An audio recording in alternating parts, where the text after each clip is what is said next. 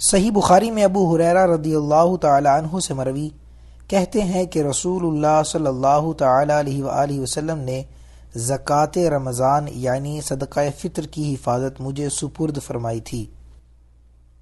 ایک آنے والا آیا اور غلہ بھرنے لگا، میں نے اسے پکڑ لیا اور یہ کہا کہ تجھے حضور صلی اللہ تعالی علیہ وآلہ وسلم کی خدمت پیش کروں گا۔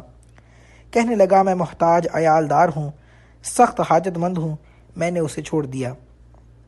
جب صبح ہوئی حضور صلی اللہ تعالی علیہ وآلہ وسلم نے فرمایا، ابو ہریرہ تمہارا رات کا قیدی کیا ہوا؟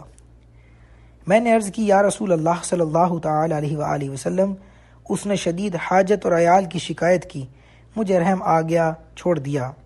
ارشاد فرمایا، وہ تم سے جھوٹ بولا اور وہ پھر آئے گا۔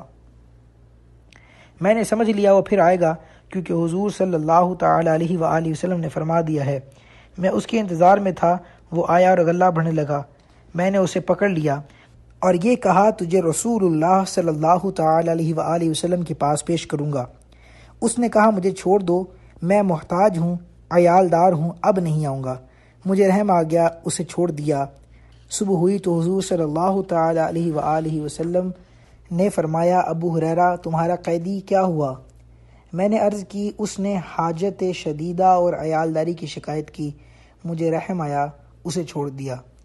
حضور صلی اللہ تعالی علیہ وآلہ وسلم نے فرمایا، وہ تم سے جھوٹ بولا اور پھر آئے گا۔ میں اس کے انتظار میں تھا، وہ آیا اور غلہ بھرنے لگا۔ میں نے پکڑا اور کہا تجھے حضور صلی اللہ تعالی علیہ وآلہ وسلم کے پاس پیش کروں گا۔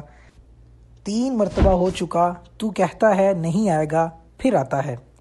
اس نے کہا مجھے چھوڑ دو، میں تمہیں ایسے کلمات سکھاتا ہوں جن سے اللہ عز و جل تم کو نفع دے گا۔ جب تم بچھونے پر جاؤ، آیت الکرسی، اللہ لا الہ الا هو الحی القیوم، آخر آیت تک پڑھ لو۔ صبح تک اللہ عز و جل کی طرف سے تم پر نگہبان ہوگا اور شیطان تمہارے قریب نہیں آئے گا۔ میں نے اسے چھوڑ دیا۔ جب صبح ہوئی تو حضور صلی اللہ علیہ وآلہ وسلم نے فرمایا، تمہارا قیدی کیا ہوا؟ میں نے عرض کی، اس نے کہا چند کلمات تم کو سکھاتا ہوں، اللہ تعالیٰ تمہیں ان سے نفع دے گا۔ حضور صلی اللہ تعالی علیہ وآلہ وسلم نے فرمایا، یہ بات اس نے سچ کہی اور وہ بڑا جھوٹا ہے۔ اور تمہیں معلوم ہے کہ 3 راتوں سے تمہارا مخاطب کون ہے؟ میں نے عرض کی، نہیں۔ حضور صلی اللہ تعالی علیہ وآلہ وسلم نے فرمایا کہ وہ شیطان ہے۔ صحیح بخاری و مسلم میں ابو مسعود رضی اللہ تعالیٰ عنہ سے مروی کہ رسول اللہ صلی اللہ تعالی علیہ وآلہ وسلم نے فرمایا، سورہ بقرہ کی آخری 2 آیتیں جو شخص رات میں پڑھ لے وہ اس کے لیے کافی ہیں۔ اللہ تعالیٰ نے آسمان و زمین کے پیدا کرنے سے 2000 برس پہلے ایک کتاب لکھی، اس میں سے 2 آیتیں جو سورہ بقرہ کے ختم پر ہیں نازل فرمائیں۔ جس گھر میں 3 راتوں تک پڑھی جائیں، شیطان اس کے قریب نہیں جائے گا۔